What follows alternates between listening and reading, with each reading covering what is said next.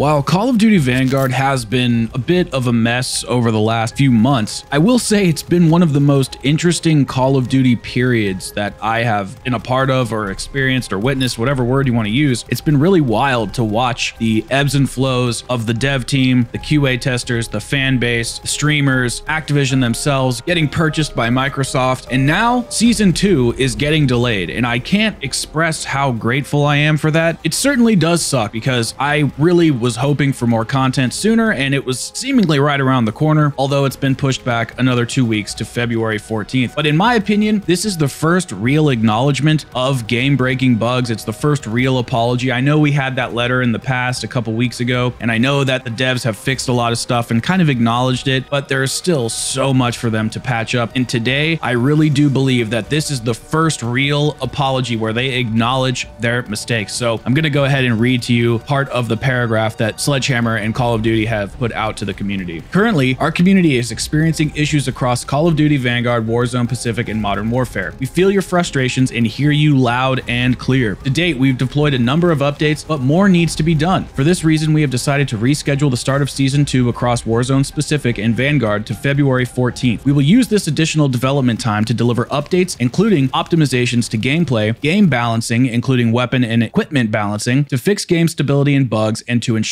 an overall level of polish to improve the experience for players across Vanguard, Warzone, Pacific, Black Ops Cold War, and Modern Warfare. Upcoming implementations will address several concerns raised by the community and other quality of life improvements. Adjusting the core gameplay loop, mechanics, and balance is a continuing and important focus. Fixes will apply to your platform of choice, 2 generations of consoles and PC, as well as gameplay in general across all 5 systems. And then a little note at the bottom, going forward, you can expect to hear more of us regarding Call of Duty's state of play. Studios remain focused on continuously improving your game experience, and we greatly value our community feedback. More frequent and detailed communication updates will be posted here and across Call of Duty social channels. Boom. This is the first step in the right direction. I don't know if this has anything to do with Activision being purchased by Microsoft or not. We can't say for sure, but the timing is a little suspect. Why did I say suspect like that? I don't know.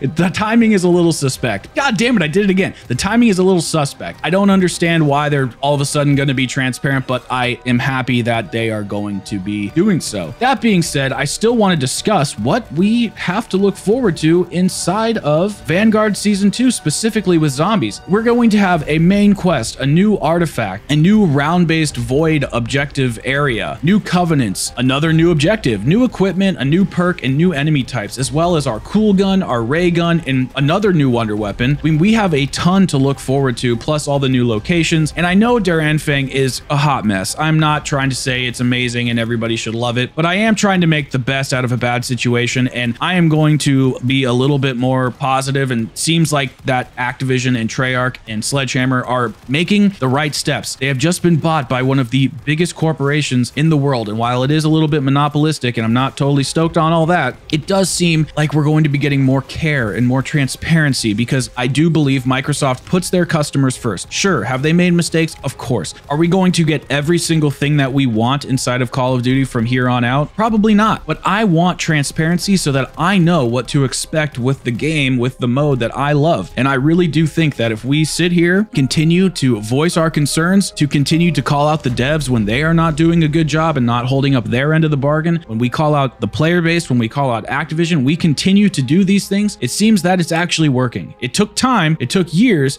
it took a lot of Activision's bad will catching up to them, but it finally happened. And now we actually have tons of stuff to look forward to, tons of optimization to look forward to. Does this game have a shorter life cycle? Yeah, it does, but it's already over. Like, we already have to accept that. That's already the truth. That's already the reality. And the sooner that we can move forward, the sooner that we can enjoy this content. That's going to do it for this video, guys. Thank you so much for watching, and I will see you all in the next one.